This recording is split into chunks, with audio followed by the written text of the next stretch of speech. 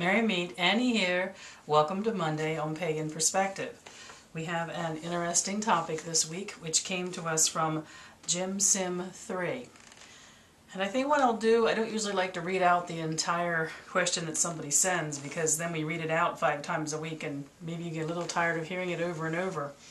But I'm going to, because when this first came in and Kara sent it to us, I had to stop and think about what the question was really about. And I came to my own idea of what the question's about, and I certainly hope I am respecting the spirit in which it was asked, that I'm even answering the right question.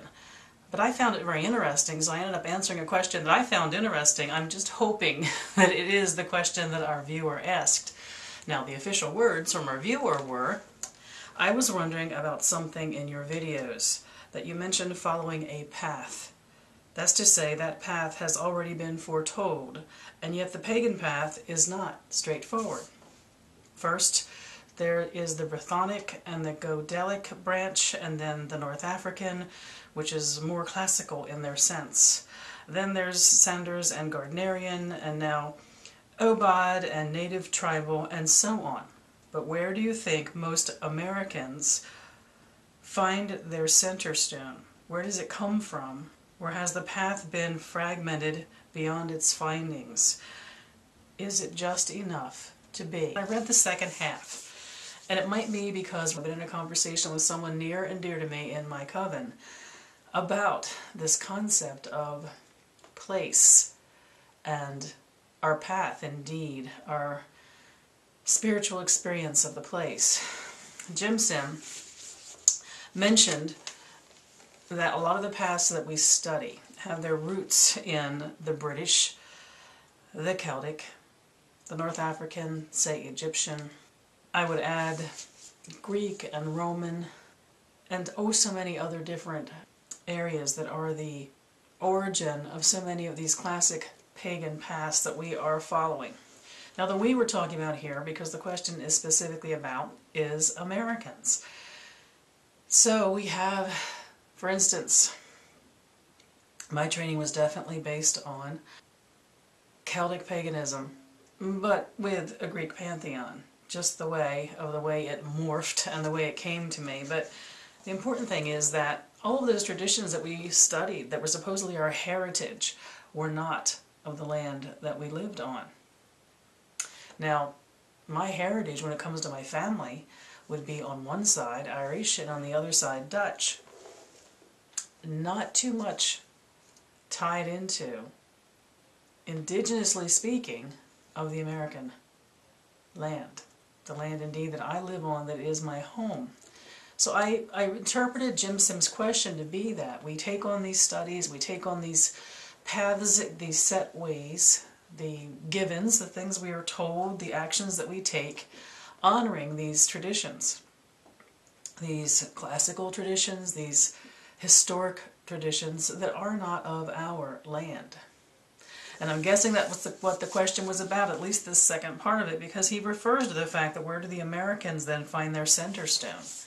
And I understand the question then to be, it's not our path.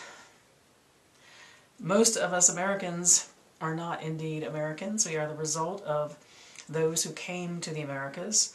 Some of us, of course, will be indigenous and have blood ties and historic ties to the land. But most of us have a history only of a couple of hundred years.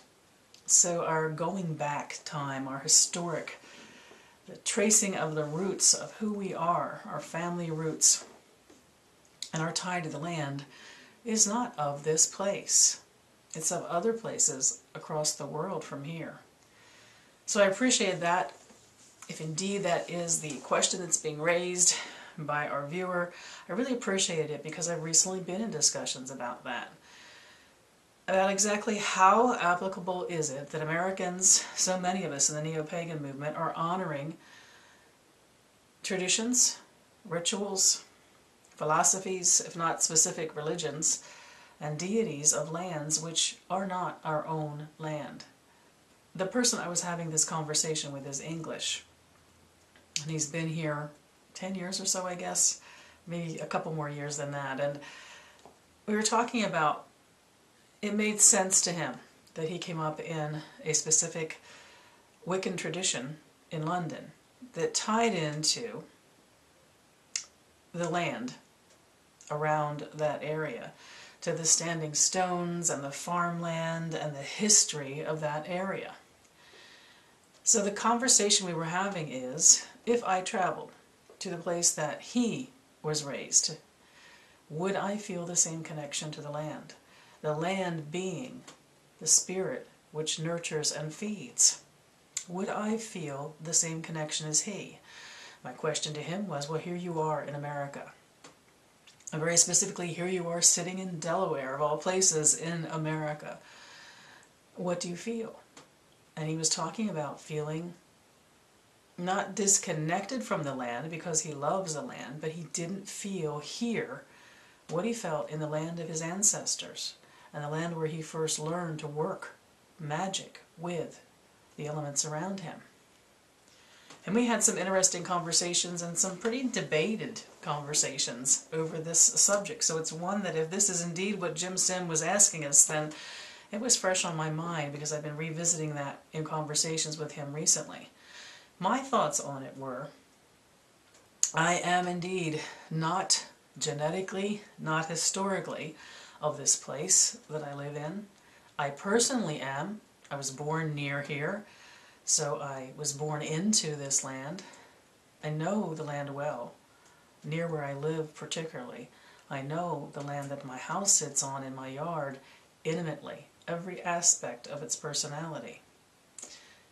But is there a difference between that and truly being of the land in the sense of being indigenous to it? So on one hand you could say, no, that your genetic, whatever that is, that a certain tribe comes from the land and lives on the land and has that symbiotic relationship with the land for generations. And what does that create? And the gods and the relationship to the gods that are passed down from family member to family member through that history. Is that more powerful than a relative newcomer to the land, as I am? My family came in the 1600s, so by American standards we are old-timers when it comes to those who arrived from other shores. But would I have the same intimate relationship with the land as someone like him, who especially in his early pagan studies was on the land of his ancestors, deeply tied to it by blood as well as by belief?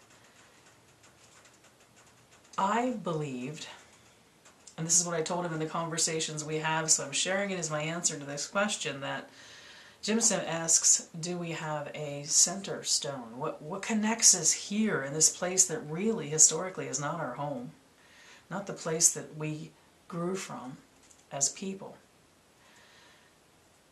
I feel that if I were to travel to the sacred places that my friend studied in and learned of and practiced ritual within, I may not know the specifics of the people who built those stones or the gods that were worshipped, but I truly believe that those of us who are intimately connected to nature, to the earth, are connected to it at a level which is inclusive of all those things which are unique to where we stand on it, but also to the deeper, deeper flow of life on earth.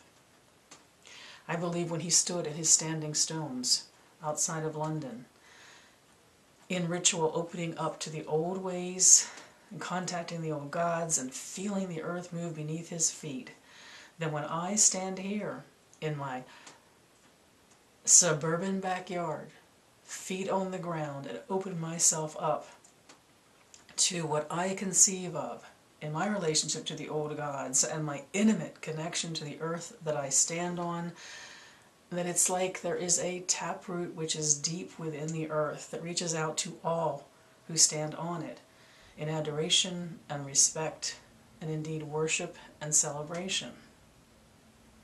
So Jim Sim's question about we practice traditions, many of us do. In fact, almost all of us practice traditions that are not originally of this land.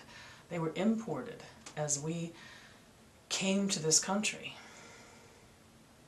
And if we have a discussion about how applicable then is it that we are bringing these traditions from other cultures, other countries, to ours, how solid is that? My experience of it has been, it is the nature-based part of this which ties us all together. That standing on the earth and understanding your relationship to it is a bond no matter what continent you're standing on, and I think connects you to the same thing deep within, the energy of the earth. It rises through you, you become one with it. Any place that you stand on the world. Jimson questioned, would the path then be fragmented? Yeah, I'm not going to deny that. I am an American Wiccan. Now, I was trained by the first generation of Wiccans that came to the New York City area. So my original teachers were taught by the first English that were kind enough to come to America that passed the tradition on to those of us who were studying in my particular tradition, and we changed it the moment it arrived here. And I know by talking to English friends the differences in how we practice and the way we do things. Sometimes they seem immense and sometimes they are amazingly similar. When I compare my ways of doing things to my English friend, who was learning, albeit years later than I, but still learning the same tradition on the other side of the ocean, we are astounded at how pure it did arrive here in America, and how I practice so many things very much like he learned. We also have discovered there are a lot of differences. There is an American Wicca, there is no doubt about it, with differences in practice and structure. But that makes it perhaps more of this land and of the people who then celebrated it, because the living, growing spirit of paganism is, it evolves through time. Yes, it has ancient roots, but it constantly changed even in those ancient times to meet the needs of the people who were celebrating it. It's vital. It's not something that's stagnant, and it was proclaimed as something which it then has to stay forever. It always changed, and it continues to change. So I find that there is a very powerful feeling like indigenous spirituality that I see in my practice of American Wicca. When I visited all the different kinds of places throughout the United States, all the beautiful spiritual places throughout the United States, occasionally being able to honor ancient sites where old ones did come to celebrate. Other times simply being in the beauty of our country, standing in the beauty and being overwhelmed by it, and at the same time feeling one with it, and practicing this tradition.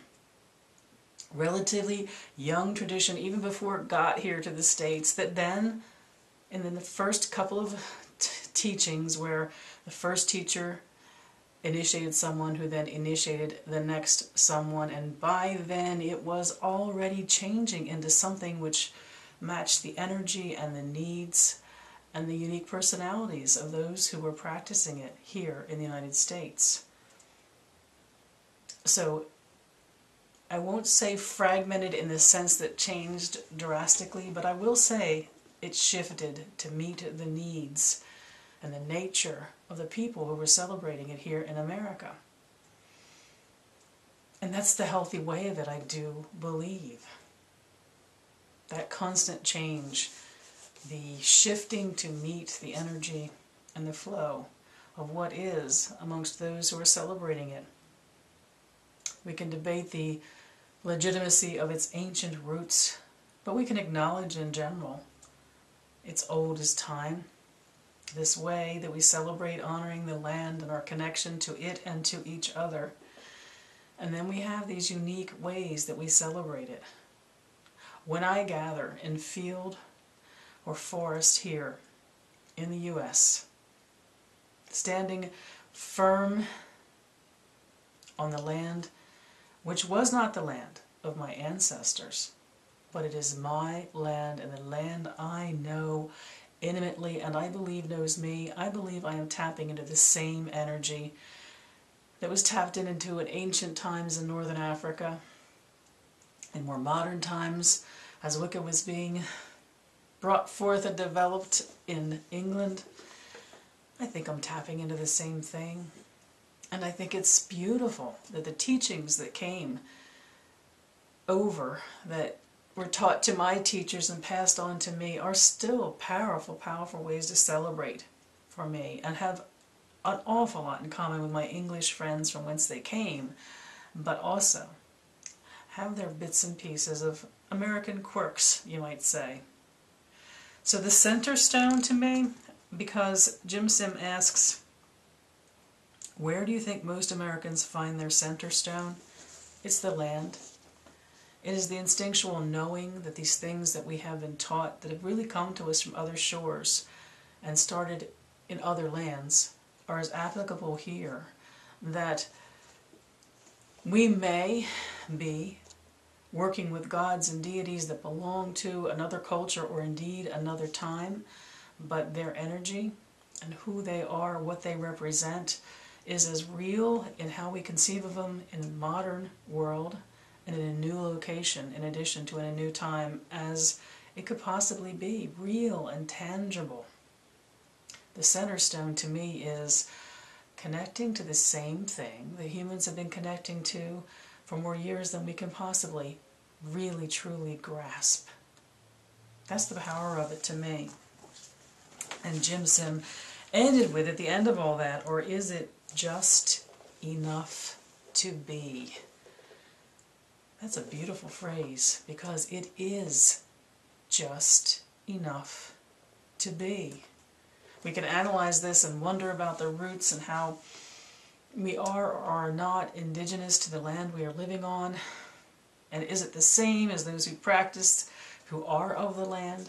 We can analyze that up one side or down the other, but in the end it becomes, what is the power of our connection to the land, to the elements that surround us where we live, to the spirit that flows throughout tribes of humans going way back, that we are as much a part of, even though we are no longer living on the lands of those ancestors.